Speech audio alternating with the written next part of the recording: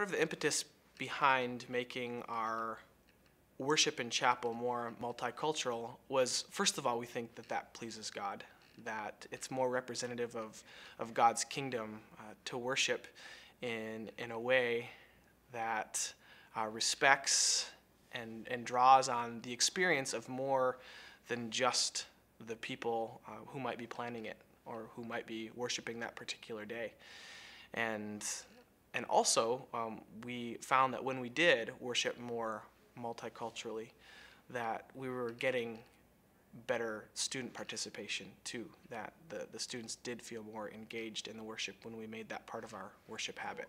Our grant project was to invite leaders from different backgrounds, different Christian backgrounds, different contexts, you might say, and they came to our school and led a chapel and then a day-long workshop, and we had 4 guests throughout the year. The backgrounds of our guests were, one was an African American who came from a really interesting background, a good mix of working in Reformed churches but growing up in a Black Pentecostal church. We had another guest who came as an expert in specifically multicultural worship or international songs, global songs. We had another leader come who was an expert in anti-racism training, in biblical anti-racism training. And we had a 4th guest, who now I've got to rack my brain a little bit here. And the 4th guest was from a modern church setting where the mix-up of his congregation is fairly diverse, but primarily Caucasian.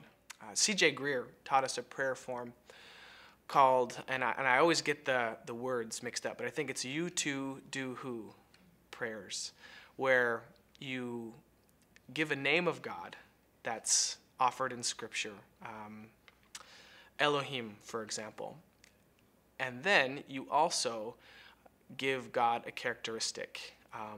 So an example of that might be those first 2 sections might be Almighty God. You've given God an adjective and you've given him a name, God. And then the next part is you name something that he's done. So Almighty God who parted the Red Sea.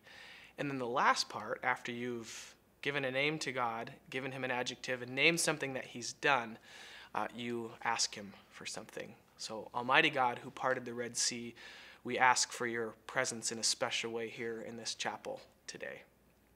And so they're shorter prayers than other prayer forms, but we also found those to be really, really meaningful and engaging with Scripture and with God's work in our personal lives in a new way, in a deeper way.